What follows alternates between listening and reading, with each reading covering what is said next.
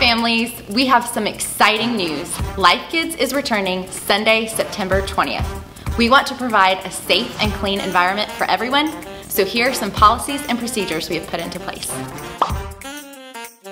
To minimize a high volume of contact and to ensure we have plenty of space for social distancing, we plan on keeping class sizes small.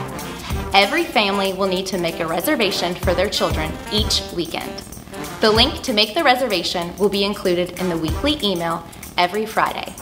Please be sure to respond quickly as there are only so many spots available in each classroom.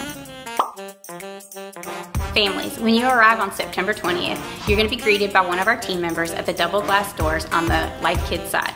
Here, we'll ask you a few health screening questions and take your temperature. We ask that everyone sanitize their hands before they enter the building. We also ask that you wear a mask if you are school age and older.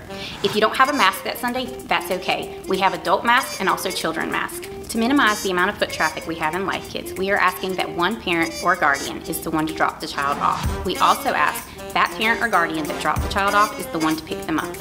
You will proceed to our check-in counter where one of our team members will check you in. We will also check our registration roster to make sure you've registered for that morning services. Our team member will print out your security tags and hand them to you. Please ensure that your child has their name tag on and then any belongings also has a security tag on them. As you walk down the hallway, there will be a designated path to provide a one entrance and one exit path for drop-off and pickup.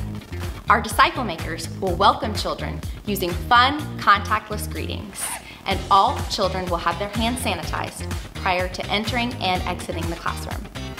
If your child has a diaper bag, please ensure that it is clearly labeled and place it directly in one of the cubbies outside of the classrooms. If your child is in preschool or elementary school, please ensure that they do not bring any personal belongings with them. Additionally, we are requesting that all parents please take their children to the restroom prior to being dropped off. These actions will help to reduce the spread of any germs from one child to the other. Our team will do their best to ensure all surfaces, toys, and highly used areas remain clean and sanitized. All of our disciple makers will be health screened and wear masks the entire time.